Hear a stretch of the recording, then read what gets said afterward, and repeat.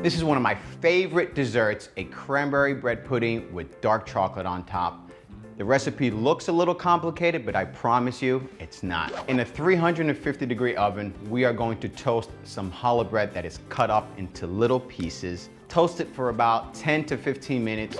In a pot, in a medium heat, we're gonna put heavy cream, half and half, vanilla bean, and a little pinch of salt. Let it simmer, don't let it come to a boil, and then just let it sit there. Let all those flavors of that vanilla bean, let it just infuse that milk.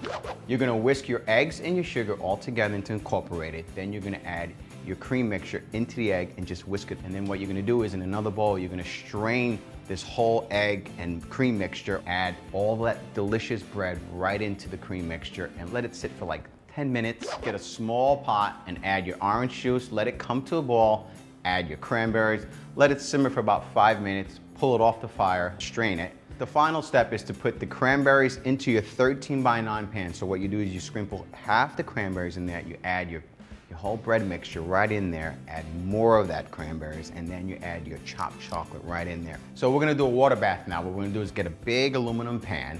We're gonna put the baking pan into that pan, and we're gonna pour hot boiling water, and what that does, all that steam steeps in there and it cooks it evenly and it helps it not curdle. And you bake it in the oven for about 30 to 40 minutes at 350 degrees. You really wanna serve it nice and warm. Cut a nice piece out, a little powdered sugar, and serve it to your guests and just watch them just be like, wow. Get more recipes at goodbite.com.